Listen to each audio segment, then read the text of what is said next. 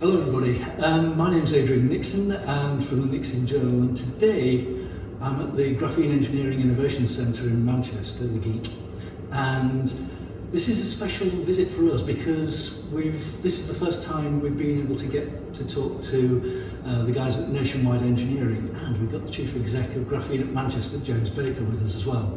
So we have Alex McDermott. That's me. And you are a Joint Managing Director of Correct. Nationwide Engineering. Correct. And Rob Hibberd, you're the other Joint Managing Director. I am, yes. And then James Baker, Chief Exec of everything here. Hi. Now, you guys have been playing with graphene and concrete, and this is a joint venture effort between the Geek and Nationwide Engineering. So, you've built some new buildings.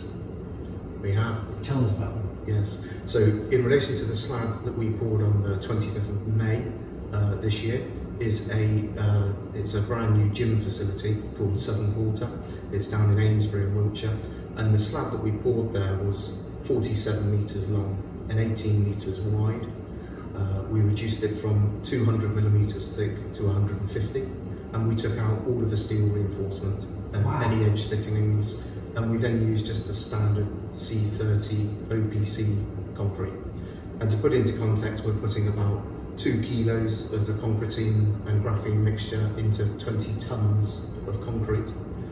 We applied that straight in through a normal batching plant, so no additional software or technology required, and the slab has performed perfectly. No cracks, no expansion joints, nothing. So we did that, and then most recently, actually as recently as Monday, we poured another 250 tons on another site using exactly the same technology again, and once again it's worked really well. And so if I'm a customer, right, so I'm commissioning a building from you, what does that mean? In relation to how, as in how can you get this technology into What's your in building? it for me for using Concretene?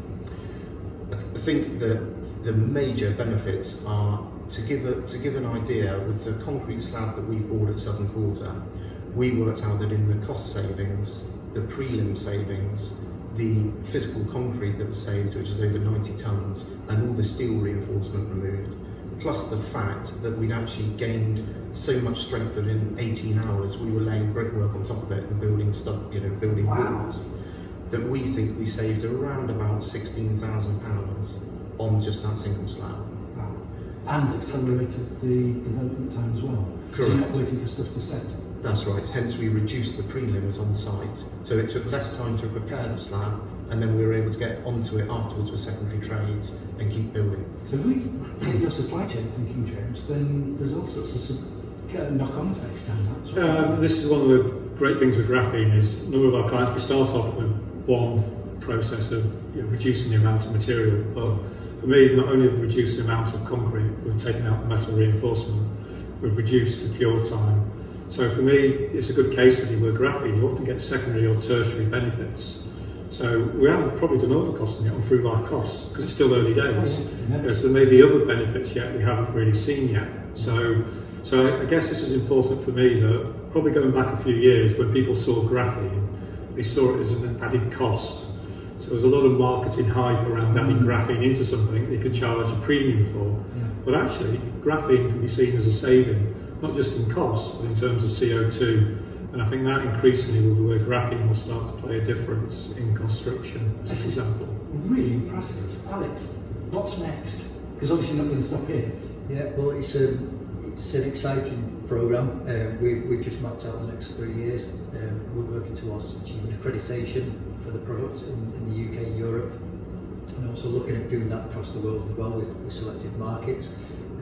Ultimately, it comes down to more testing, validation of results, trialling the formulation with other opportunities to reduce our ultimate goal to eliminate completely cement from concrete.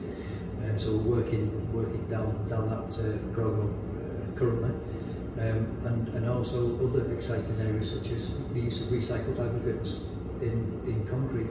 Because when you use recycled aggregates, the strength drops, doesn't it? Correct. So can you boost that back up again? Correct. Yeah. So that's another area we're looking at the moment. That's massive. Tight-lipped at the moment, but yeah, we're. So for me as a goal, to my left is the old Faraday Tower on what was Umis campus. What we really want is to pull that down, grind it up, build a new building outside. And that Local supply, you're not shipping aggregate out, you're not shipping aggregate in.